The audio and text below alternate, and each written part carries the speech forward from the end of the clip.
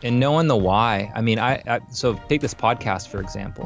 If the reason you were doing this podcast was to get a bunch of people to listen, and you're going on every day and you're looking at the numbers, how many people have listened, how many people, we got 100 more, 100 more.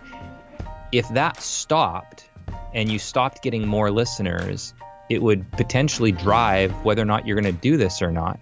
Whereas if your why was because, listen, I've got some people I want to talk with. It's about the conversation. It's about what I'm going to learn in this conversation. It's about, what my friends and family that I know are listening are going to get to learn and eavesdrop into this conversation. Yes. It doesn't matter if 1 million people listen or 10 people listen, because the root of it is in this constant stretching and learning and growing between, the two of us.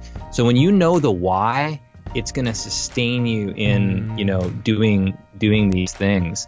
But when the why gets, I think about this with the Bible Project all the time. We've got millions of people every day that are tuning in and watching it. If we all of a sudden get driven by how many people are watching it versus the content that we're creating and the reason why we're creating it, we're going to drift. We'll get off. We'll start making hot topic videos just for the sake of doing it to try to get more views. And you just got to remember the why. And so when it comes to being a human, what does it look like to really love God and love others really well and remember the why? And I think that can shape and change.